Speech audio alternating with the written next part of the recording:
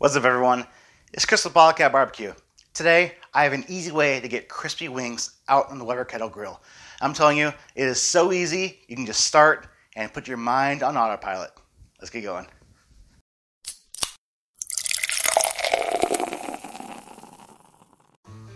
Now, the first step, obviously, is getting your wings ready.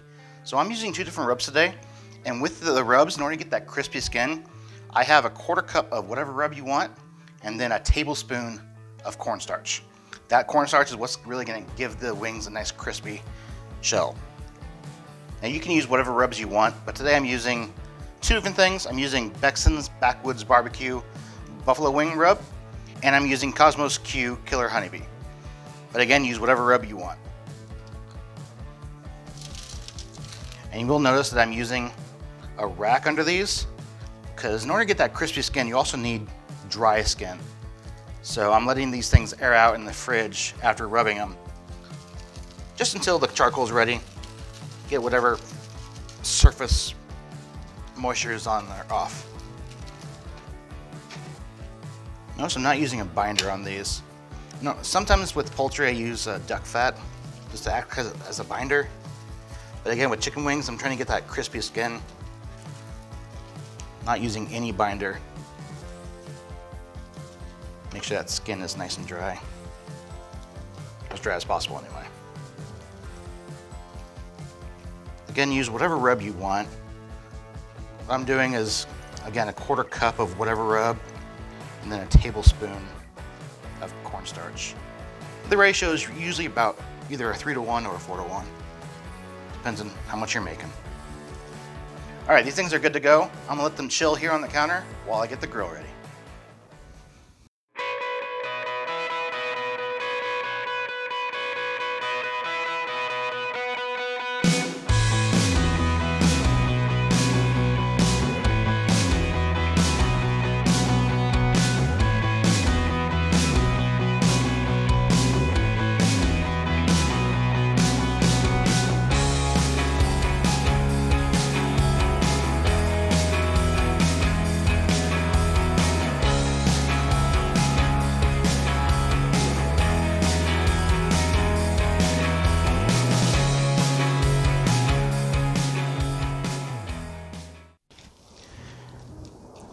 All right, time to get this started.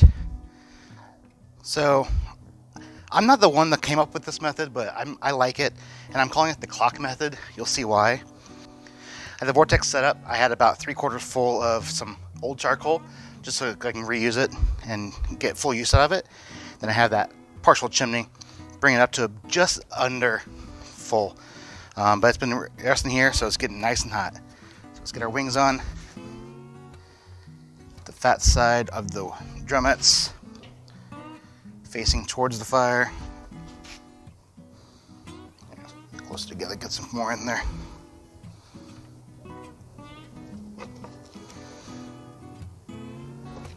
Now for our buffaloes.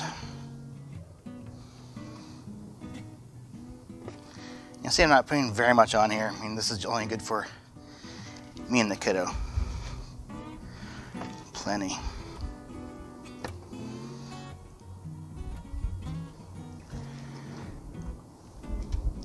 Over there. That way I can divide them up, because he doesn't do spice. Make sure you divide. All right. So I have my bottom vent all the way open, and the top vent is all the way open. Get some cherry wood on there. Let that start smoking. And for this method, you want to choose a point on your grill to be 12 o'clock. So I'm choosing the handle to be my starting point. Basically what we're going to be doing is we're going to be starting in a 12 o'clock position. Then every 12 minutes, we're going to rotate it. Just like that. And depending on where your vent is, we'll let you know how far into the cook you are. So you don't have to think about it at all once you start. So you can start drinking or talking to people, do whatever you want. Once you start, you don't have to think about it again. All right, that's smoking. So put this on 12 o'clock, and in 12 minutes we're going to turn it. And when we get to this point, if you're going to use sauce, that's when you do it. You do it for the last 12 minutes. All All right, we're gonna let this sit, and you're gonna see a sped up version of this. But for me, I'm gonna be waiting 12 minutes per rotation.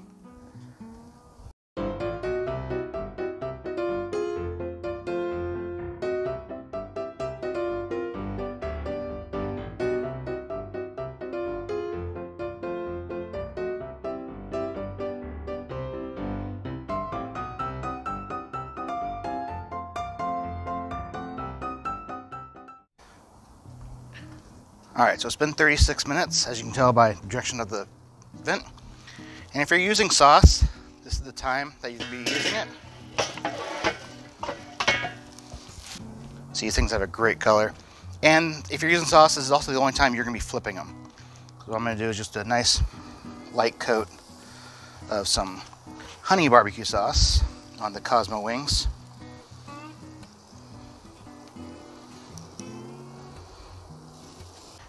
Get these things turned over.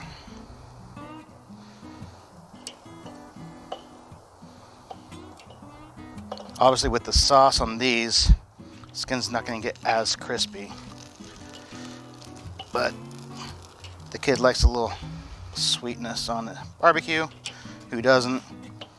But this also shows you the different ways you can do this. Again, I'm not doing a whole lot. And the last 12 minutes is going to help the sauce set.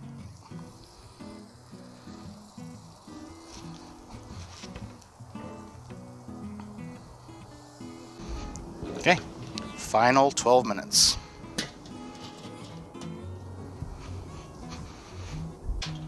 All right, it has been a total of 48 minutes. Look at the color on these things. All right, let's get the barbecue ones off first.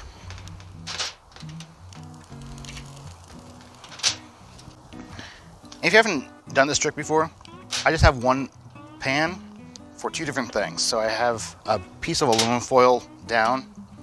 And once I'm done with these, I'm gonna flip that foil over. That way, if you're doing a sauce or something that you don't want the two mixing, you don't have to worry about it. And this way my hot ones don't mix with the kiddos' barbecue ones.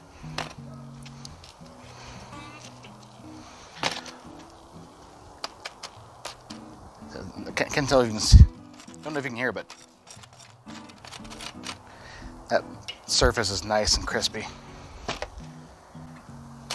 right, I'm gonna take these inside. I'm gonna check my vents because I like saving as much charcoal as possible. So check the vents all the way closed, get this thing closed up, and we'll start eating. All right, let's get into these. As like I was showing you outside, I don't know if you can hear it. See how crispy that sounds? And here, let's see if we can get a good color on these things. So these are the hot ones. Well, hot, the buffalo ones. Color on that.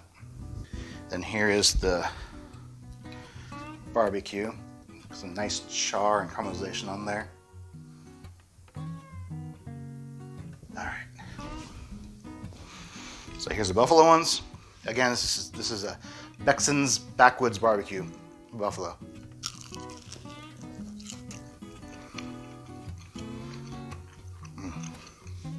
Now you see me use this rub before.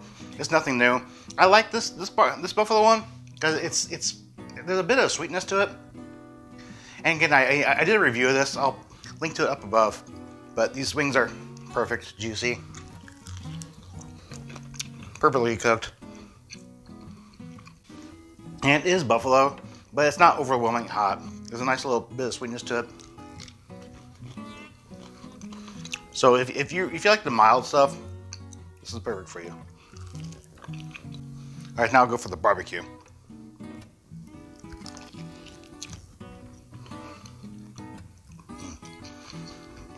See how juicy it is, not dried out. There is some bite to it. When you put the barbecue sauce on there, it is gonna kill some of the texture, the crispy texture you've been working on. But as it caramelizes and sets, it still lets you get a little bit of crunch to it. And you can see on this one, has nice grill marks where the sauce set and caramelized.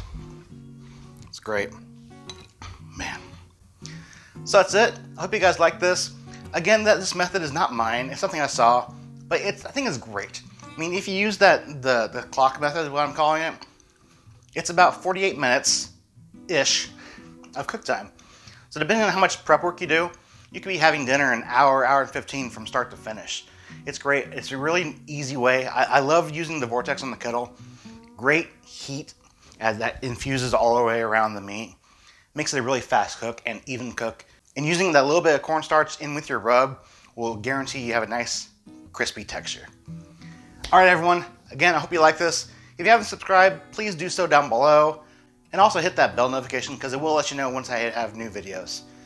And I do want to say that over the holidays, I did open a new website. It is bottlecapbbq.com. Please go check it out. It's a landing page for a lot of my competition stuff. I have some recipes on there, and hopefully I'll have some other stuff in the future. But please go check it out. Again, it's bottlecapbbq.com. I'll link it down below. All right, everyone. It's like I always say, no matter what you got, no matter how you're going to do it, just cook it. Happy New Year. See you next time.